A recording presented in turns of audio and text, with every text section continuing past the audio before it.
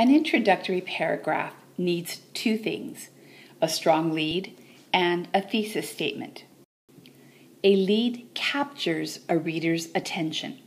Remember, your introductory paragraph introduces your reader to your topic, to your state. These leads are also called hooks. The lead is followed by a thesis statement that briefly and clearly tells the reader what the piece is about. Here is a paragraph with a strong lead and a good, clear thesis statement.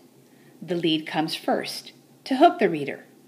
We capture the attention of the reader with a descriptive segment. The mirror above the dresser rattles. The lamp begins to flicker. It feels like a giant is gently shaking the room. A few seconds later, the movement stops.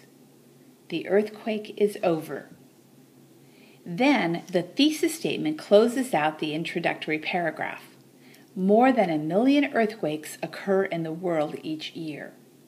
Generally, this is how these two parts of the introductory paragraph are arranged.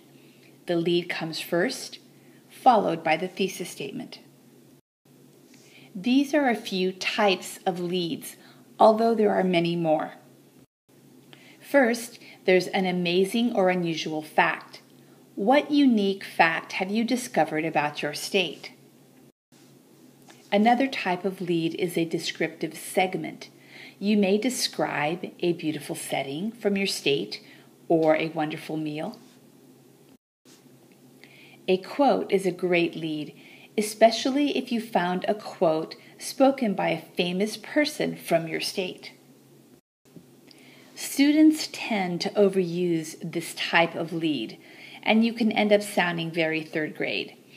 But a well-written question can be an effective lead. A bold opinion is a strong statement about something you have discovered about your state. An unusual statistic can be a great lead. For example, the population of the entire state of Montana is just over 1 million people, less than the population of the city of San Diego. This statistic could make a really great lead.